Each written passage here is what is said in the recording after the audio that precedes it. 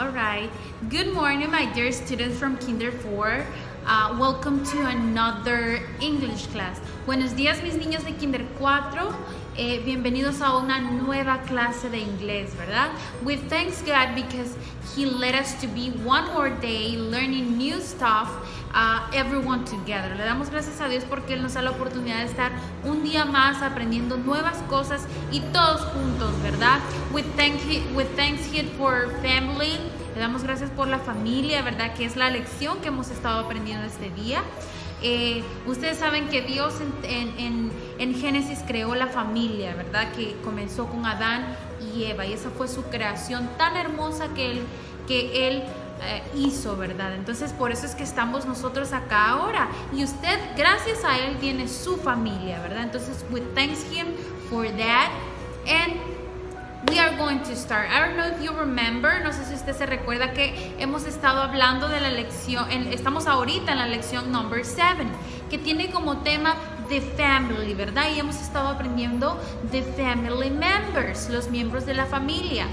Y aprendíamos cómo se decía father, mother, cómo se decía sister, brother, baby, grandfather, grandmother. I don't know if you remember that. No sé si usted se acuerda de eso, pero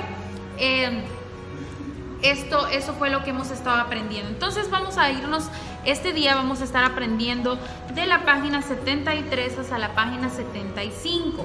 Y en la página 73 nosotros tenemos Meet My Family, ¿verdad? Que significa conociendo mi familia. And I want to know your family. Y yo quiero conocer a su familia. Y la instruction dice así: draw the members of your family and introduce them to a classmate. ¿Qué quiere decir eso?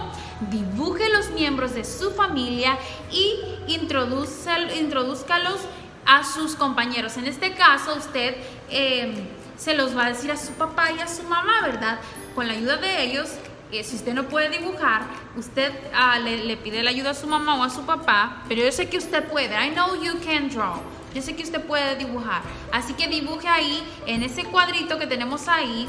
Es como una pizarra, ¿verdad? Entonces ahí lo que usted va a dibujar son los miembros de su familia.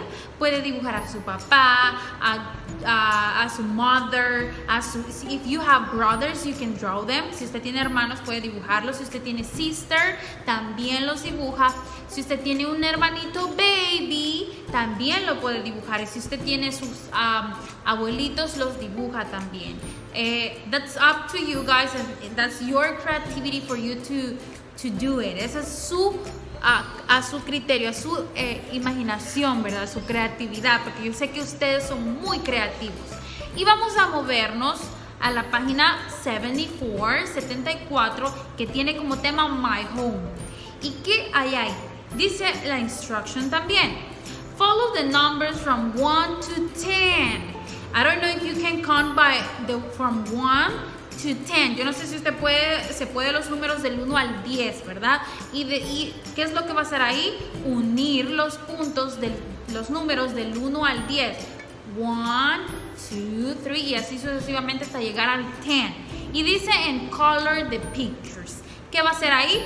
Usted cuenta. Busca el number 1 ahí en todos esos puntitos para crear, porque al final usted va a crear una casa ahí.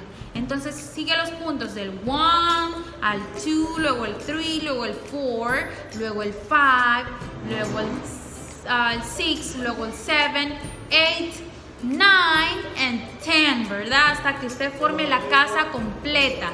Y luego, ¿qué es lo que va a hacer? Lo va a colorear. Eso es lo que va a hacer. Luego movemos rápidamente a la página number 75.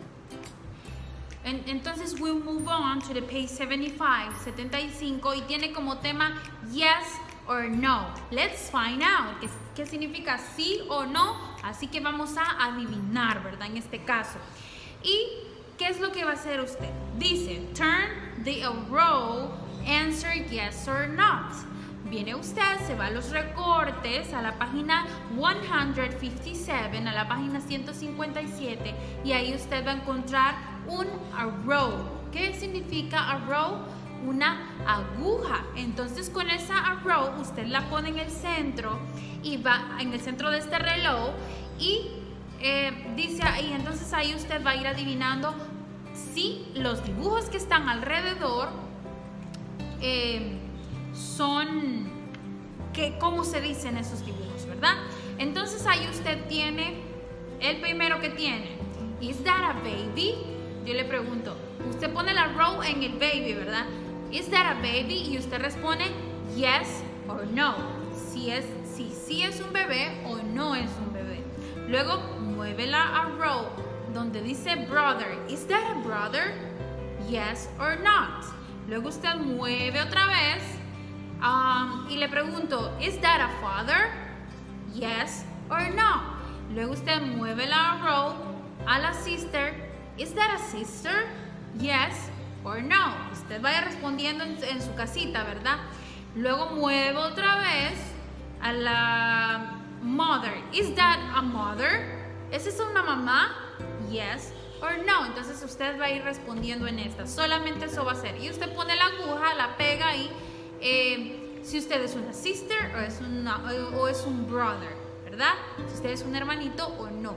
Entonces, that's everything you're gonna do for this class. And I hope you like this video. I hope you learn a lot. Yo espero que le haya gustado este video y haya aprendido mucho. May God bless you and take care.